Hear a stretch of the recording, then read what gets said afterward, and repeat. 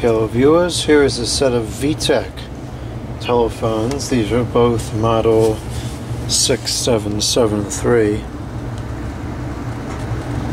and this set is good and working. This set does not work.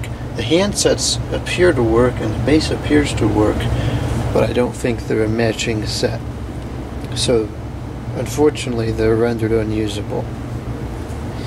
So what I'm going to do is I'm going to take the guts of these handsets and put it into these shells so we can at least get a working set out of this group. These are very heavily worn, quite gross, and the screens don't work at all, so we have to fix that. The back is all beat up. Usually the phones look like this coming out of a business or something. This set and this other set as well were both owned by an elderly couple whose, I think it was their son perhaps, was selling equipment from their estate, and I had bought all the phones, and these two were among the sets that were in that lot. Most of the phones in that lot were beat up like these. I've never seen that before. But anyways, so that's what we're going to do. I'm not sure which base to use. They're both pretty beat up, but I think this one may clean up a little better. I don't know. And maybe we'll just swap the whole thing, because that one looks a little bit cleaner. I'll probably clean these shells eventually, just for curiosity purposes. And then these phones, I'm going to take, I got to check my parts bin and see what I have on hand, but if I don't have a speaker on hand for the speakerphone, I'm going to take one of the speakers off of these and use it for that SBC Global 900 MHz phone. This one, it's right here, for this one, because this needs a new speaker. So, let's begin here.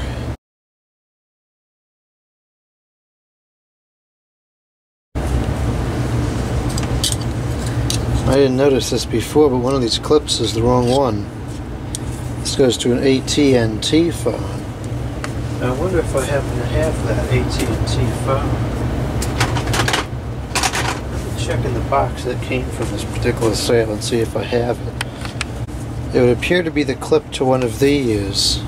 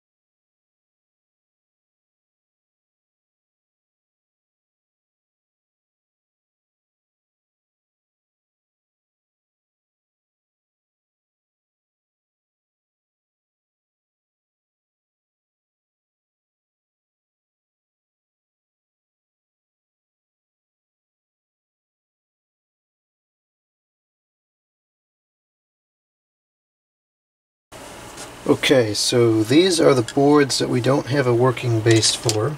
I'm going to set these aside for now. We're going to pull some parts off of those potentially. These are the 3 working boards that I'm going to repair the screens on. And then I'm going to use, oh, what that is. Okay, anyways, we're going to use these cases because these are in much better condition. So I'm going to go ahead and clean these up now, and then while that's drying I will come back and clean the boards and fix the screens. I think I have one more clip somewhere. I'm going to take a look around for that. I did find some other clips.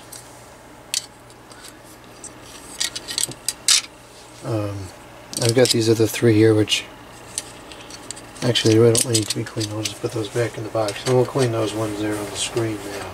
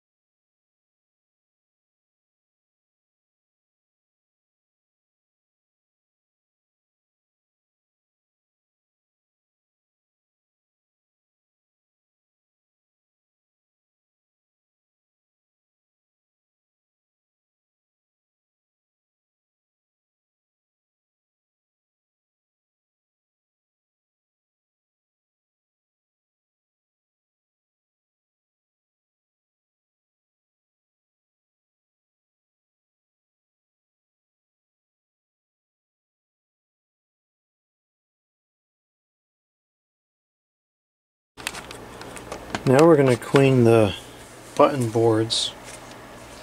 This has already been cleaned. We just got to clean this part. I want to do this before I attempt to repair the screen so that I can put different things onto the screen to make sure it's working.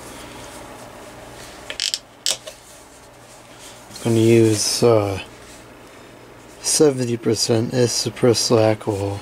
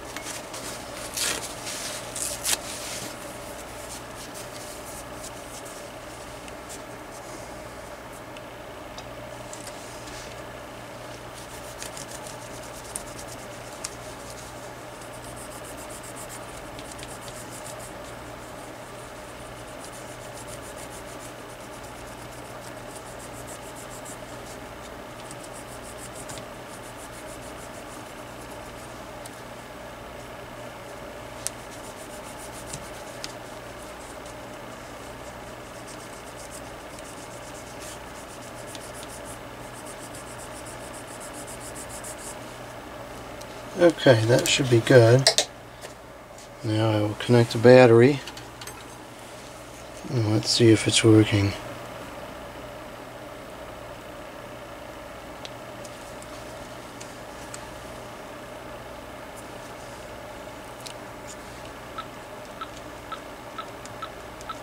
Appears to be so.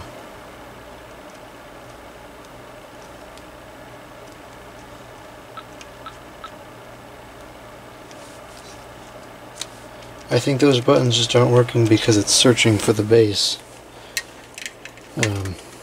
I'll plug it in. Confirm that my theory is correct. That's the wrong power adapter.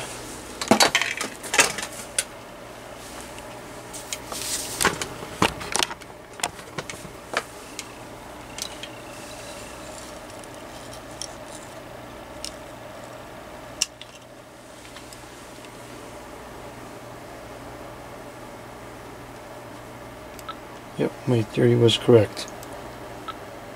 It's working now.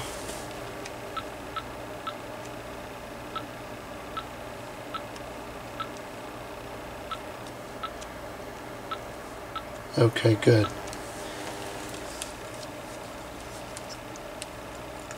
Actually, I'll just leave that connected because otherwise the battery is going to run down real quick. So now we got to get in here and do the screen. This is a very, very spoiled screen. I think there's only about 6 or 7 pixels working correctly. So typically on these, the failure is within where this ribbon cable meets the board, and so we're going to have to remove the receiver capsule to get to that connection.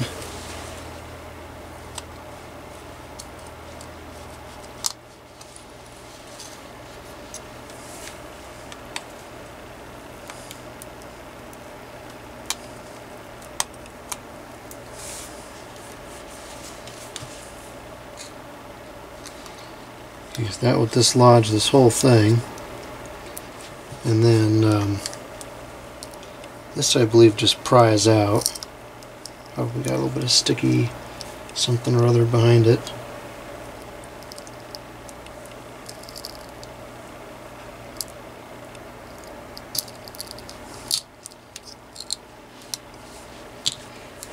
And then this is the part that I really don't like. The screen is usually glued in here somehow, up here at the top or at the bottom, depending on how you look at it. And I take a knife and I kind of go through here like this and slowly cut through the adhesive. Not all the way, just the top layer or so. And then I try to pry it off very, very gently and slowly.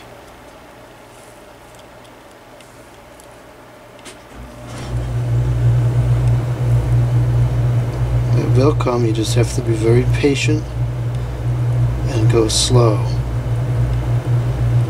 And there it goes. After that, you have to slide it through here like this.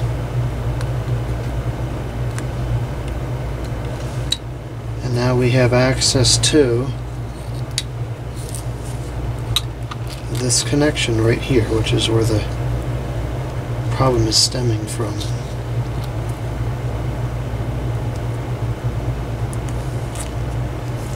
This connection right here. And a lot of times if you just press on it in certain areas, you can kind of get the screen to work again. You can see it's changing a little bit as we go along there. So, what I'm going to do is I'm going to apply some heat along here.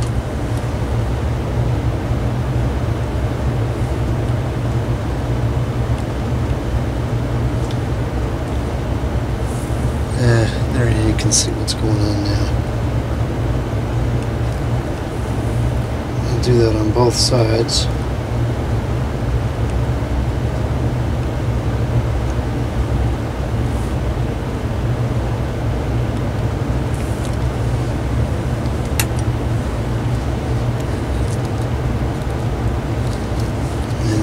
really do much. Looks like we got a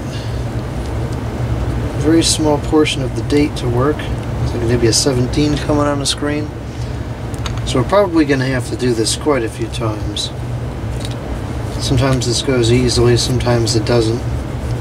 These phones notoriously fail. This one is extremely failed, so this may take some time.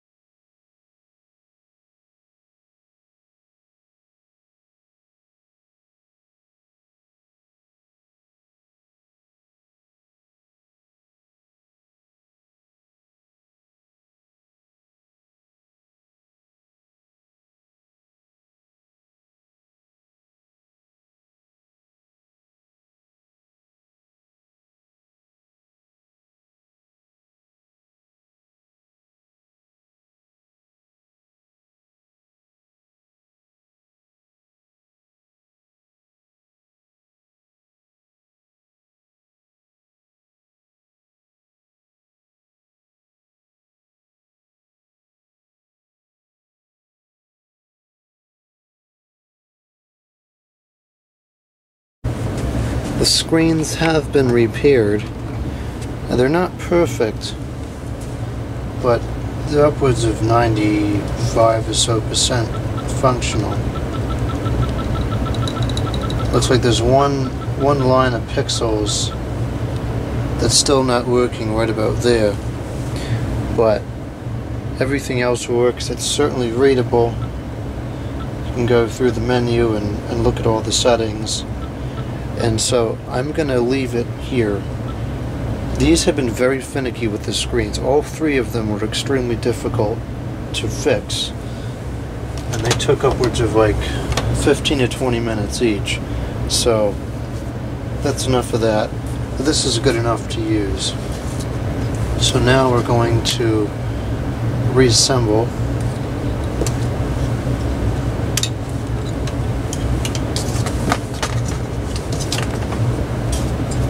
Oh man, I just noticed I'm out of paper.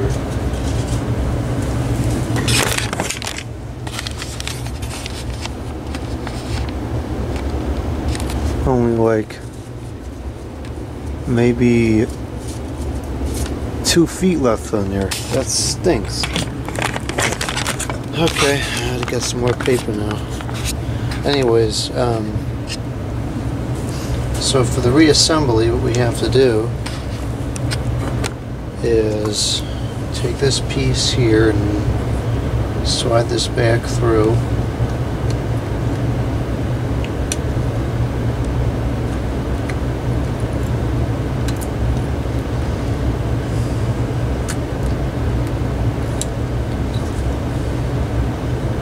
And it's going to sit. It should sit flush with the buttons here for the dial, for the volume. So it goes down like that. It's very unnerving to bend the ribbon cable that much, but that's how it goes.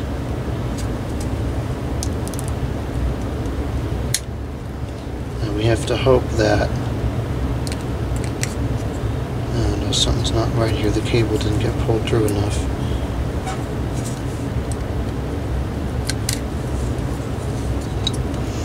We have to hope that all the work getting the ribbon cable reflowed did not just get undone, or does not get undone as we manipulate it here.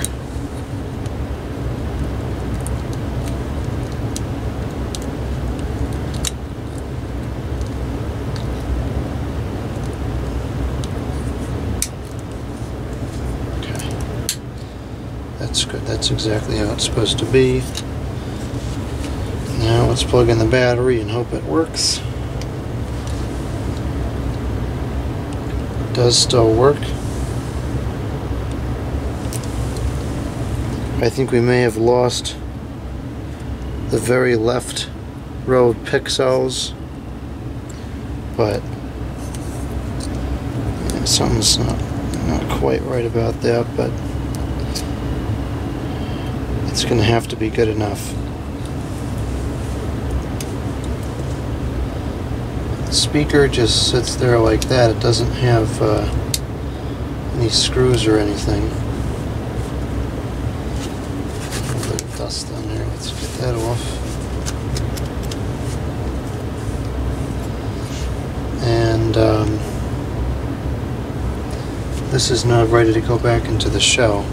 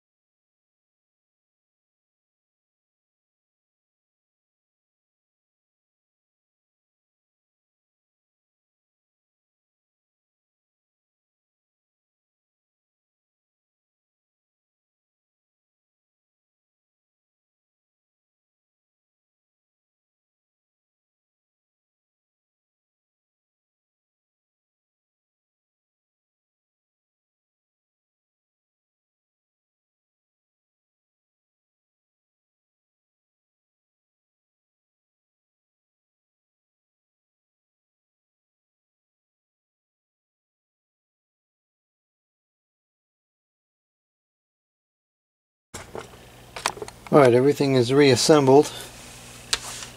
I have about 8 batteries here. Not a single one of them has a full charge to it somehow. So we can't test it yet. We can test the base at least. And I'll plug in the phone line for whatever that's worth. And maybe this particular battery has been giving me a little bit of life. So let's try one of these, maybe we can get a brief minute or two out of it. Nope. Place in charger. And the screen's not perfect, but certainly readable. That battery's not working. Let me try a few other ones here.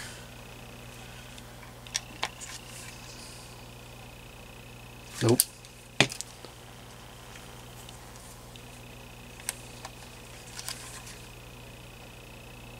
That's not even booting up at all.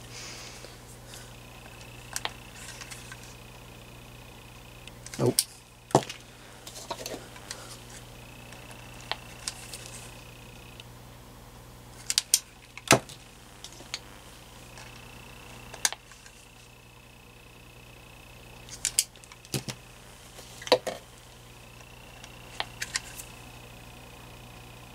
And that's it. I'm out of batteries. I actually have one more here, but I'm fairly certain this one doesn't work.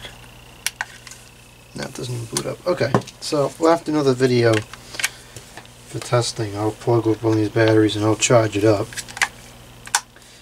And I'll do another video of this set.